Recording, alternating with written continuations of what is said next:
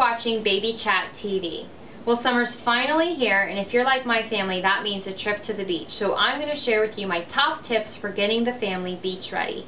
The American Cancer Society says that skin cancer is the #1 form of cancer now, so the most important thing you can do is protect your baby's delicate skin from the sun. And I have a lot of cool ways to do that.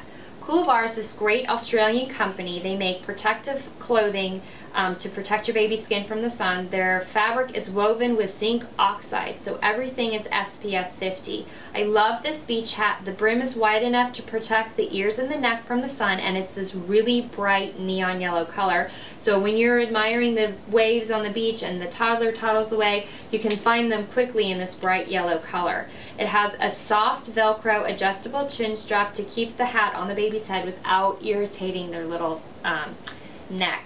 You have long sleeve protective shirts that are soft, they're breathable, they're easy to get on and easy to get off with matching shorts. Carter's also has several really cute options. Here's some for a little girl. Again, they're SPF 50, so they're safe, long sleeve, breathable, stretchable, cute.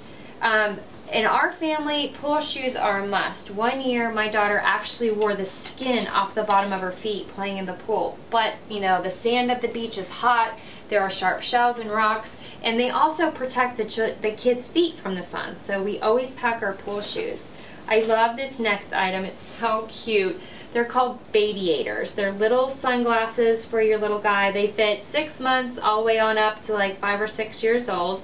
They're BPA free, so when the baby takes it off and chews on it, they're not going to get any of those harsh chemicals. They're flexible, so when the baby takes them off and tries to snap the arms off, they can't.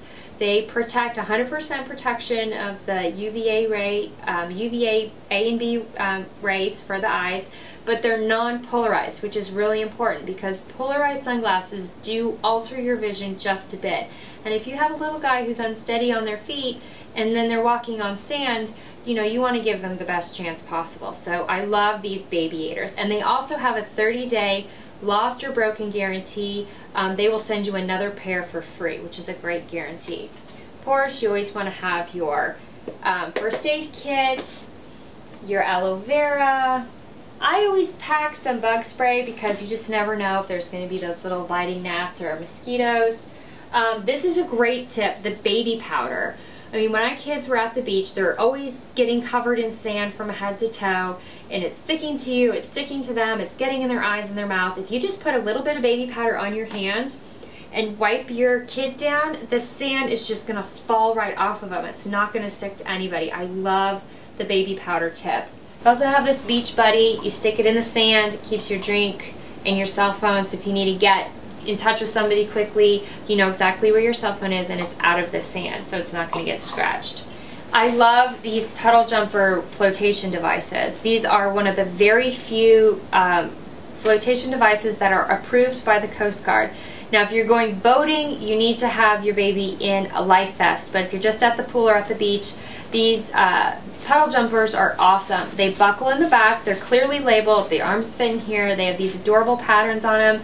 They make them for boys and for girls. My 4-year-old, she's a great swimmer, she jumps in the pool. Her 1-year-old brother has no fear, he jumps in right after her, and I know if he's got this on, he's going to pop right back out of the water and have his head above water.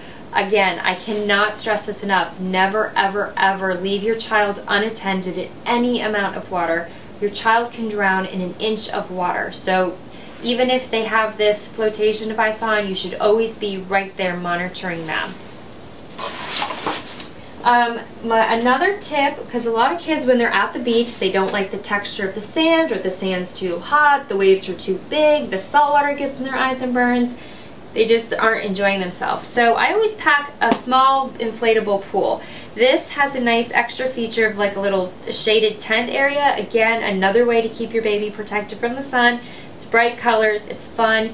You blow it up, pour some seawater in there. When you're done, dump it out, deflate it, stick it back in the box, and you're good to go.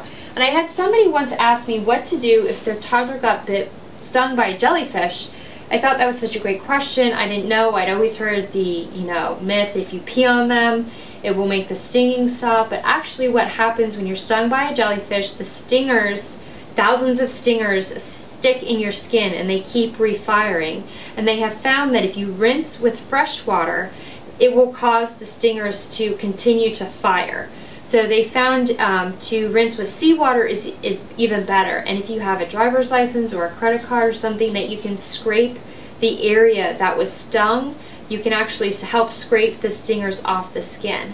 And they've actually found that vinegar is the most effective thing to get the stinging to stop. So if you just keep a little container of vinegar in the bottom of your pool bag just in case you're at the beach. Now, some jellyfish stings are worse than others. So if you notice that your child is vomiting or having difficulty speaking, they're dizzy, they're swelling up, call 911 and seek a medical attention immediately. The other thing you can do to avoid jellyfish stings are look for notices. If you go to beaches that are guarded with lifeguards, they will many times, often they will have signs posted about dangerous marine life, and some beaches will even fly a purple flag, which indicates that there's dangerous marine life present. And so if you can be aware of those things, you can pretty much avoid being stung by a jellyfish. Well, those were just a few of my top tips. We'd love to hear from you, so please tweet us your best beach tips at BabyChatTV. Thanks for watching. We'll see you next time.